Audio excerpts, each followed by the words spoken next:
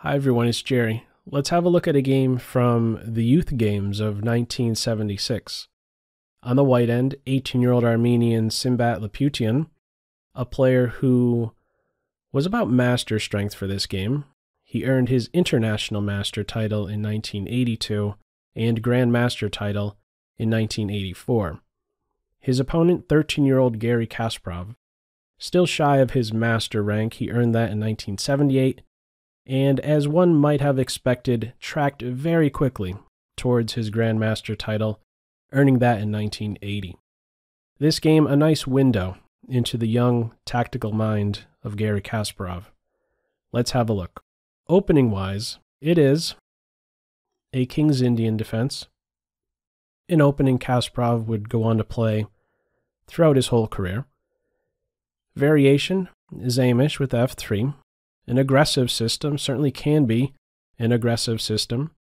This is securing the bishop post on e3. How can it turn aggressive? Put your bishop on e3, queen on d2, form this battery.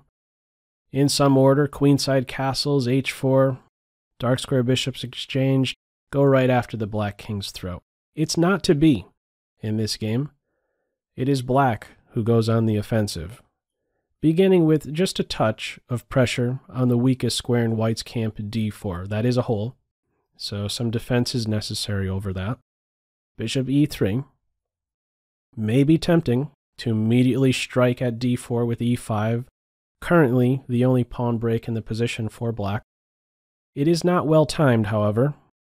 e5 can be met with d5, and after knight d4, this is not a good sequence, not because white can win a pawn, not a wise choice for white to give up their better bishop for that knight, but rather because white can play knight to e2 and ask the knight, what are you doing in my house? The knight cannot be maintained, and what exactly has been accomplished with this sequence by black? It remains to be seen. In fact, black has expedited white's development, and white also enjoys a nice static advantage. Pawn established on d5, some space. e5, something to keep in mind, just not yet. In this game, a6, rook b8, introducing an additional pawn break. e5, and now there is b5. Both try and chip away at white's pawn trio. From here, a little bit awkward to complete development on the king's side. Certainly don't want to go to the edge with the knight. If the knight's favorite square is taken away with the pawn. Going to e2, this masks the bishop from seeing b5. Maybe black plays b5 here. Some other order, if the bishop goes here with this in mind next, well, the queen is not seeing d4.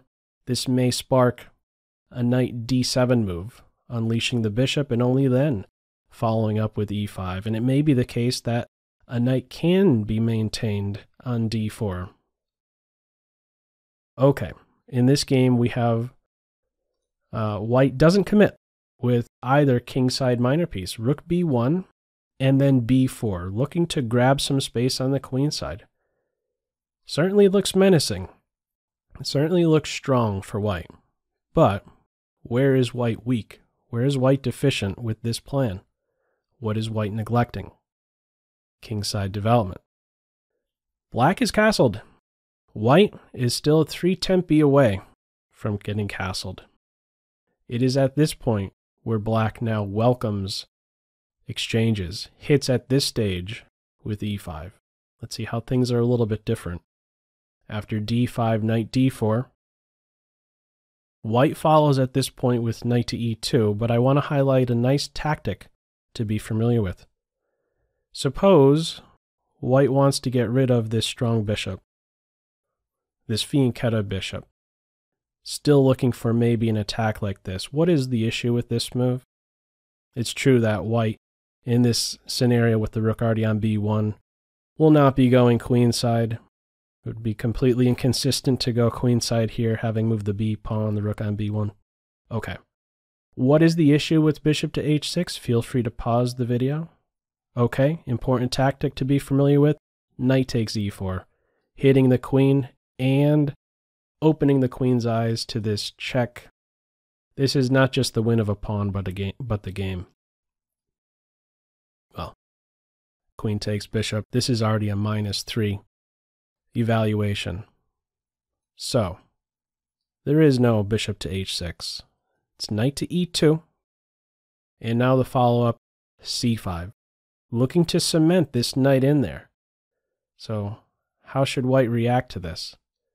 Might be tempting to grab on c5 and say, my rook's eyes are opened, and thank you so much for giving me a connected passed pawn. At the same time, black would be saying, thank you for allowing my knight to be maintained on d4. It's going to be a great bother. And if you ever get rid of it, I too will then have a connected passed pawn. So what does white do? White captures on c6, takes this pawn en passant. Recapture. This variation, this sequence here is giving up a pawn. Black is giving up a pawn, but in the process, lines, files, diagonals are opening up, and black is preparing for a tactical shot. We are at this point. How to follow up from here? What do we have in the game? c5, creating more pawn tension, more open lines. B takes c5. And what to do at this stage? Move 16. Black to move, what would you do? Okay, here we go. I must admit that this is one of the first moves that crossed my mind, and a quick reason I assigned for that was, isn't it a good idea to demote the knight? You know, just force it back to its home square? No. 13-year-old Garry snaps the pawn on e4. Still with this idea in mind. I highlighted it in a different scenario with the bishop on h6, but we're seeing another instance where knight takes on e4 is there. And I also want to point out the importance of not taking on b1 first. So we're going to look back to this position here and see why taking on this square first and then taking on e4 is not good, and why taking on e4 straight away is good, the move played in the game. What do you do? Well, if you take with the knight, you lose the rook. So you got to take with the pawn. And now in the game comes queen h4. The reply at this stage is not best. What white plays is g3. Considered best is bishop to f2. And I'm highlighting this variation because it's something that 13-year-old Kasparov had to have calculated. He needed to know what to do in this scenario. Black to move, what would you do in reply to bishop f2? Okay, the only move here that maintains equality, any other move, and white would be better, the only move that works here for black is to take on c3, and so we are seeing a point, the main point, in keeping tension between the rooks. Black wants to have this bishop takes knight move available in reply to bishop f2. So how would play follow from here? Best play is liquidating like so. Queens are exchanged, and we enter this double bishop ending, reading as equal.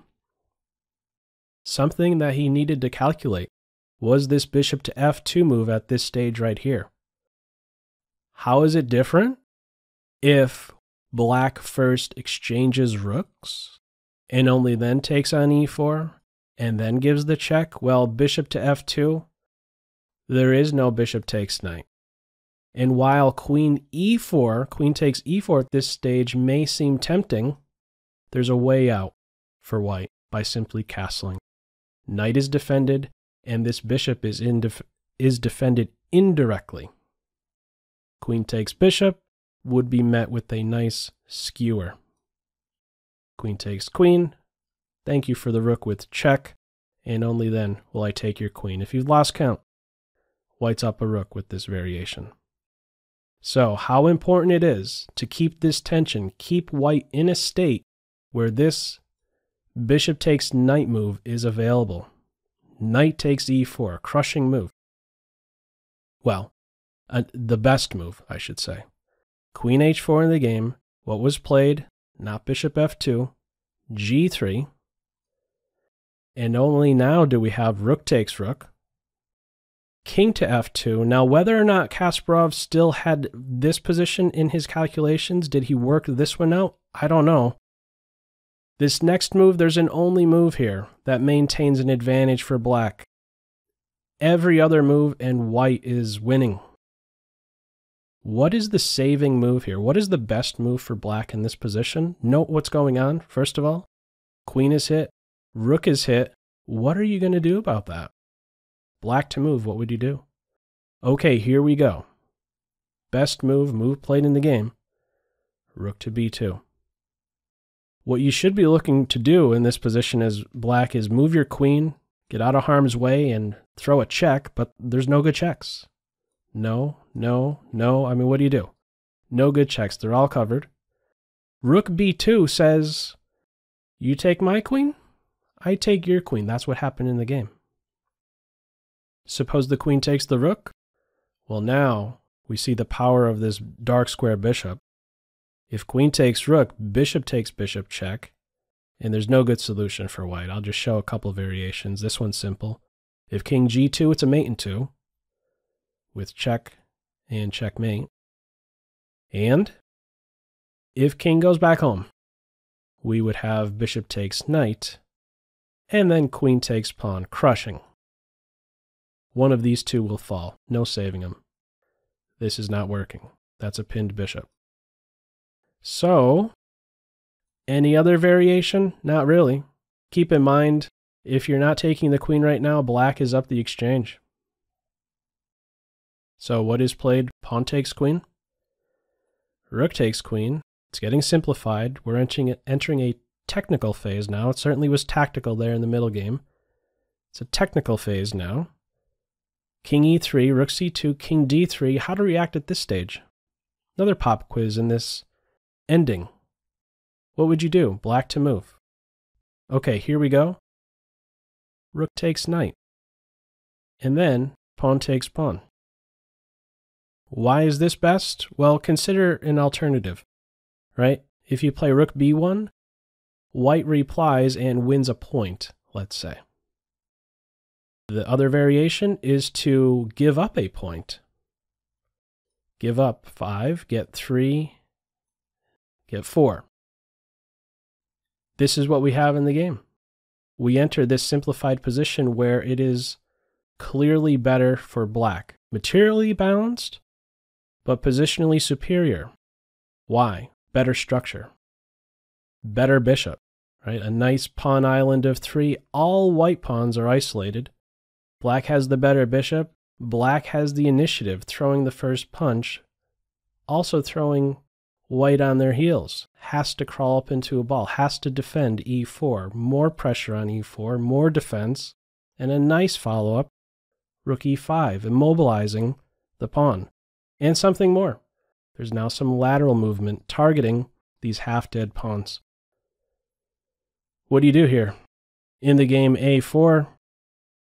This allows f5, move played in the game. If king to d2, it's true, this prevents f5. f5 is not good here, but there's rook h5, and these pawns are falling. And this one is going to fall with check. So what is played? a4, f5. This pawn's going, so white tries to get some activity. Rook b1, bishop takes e4. This is a passer, and it runs fast. Rook b6, f4, rook takes a, f3, bishop f5, looking to get here, push the pawn through. Check, king to d2, f2, nearby, rook to e1. Bishop e2 prevents that, but this bishop has a responsibility, so black just tries to deflect it. Bishop to g4, you take my bishop, I get a queen. White gets out of the way. Rook to e1, behind the pawn, and a nice interference move on this move 36. Bishop to f5. Once more, bishop can't take. And what are you doing about f1 equals queen next? No good solution. So what's tried is a5. Couple ways, many ways to win from here.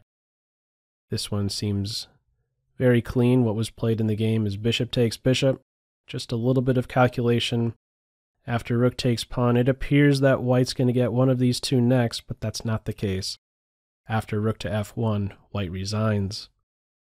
Take my bishop, I take your rook. And if you take my rook, I take the rook.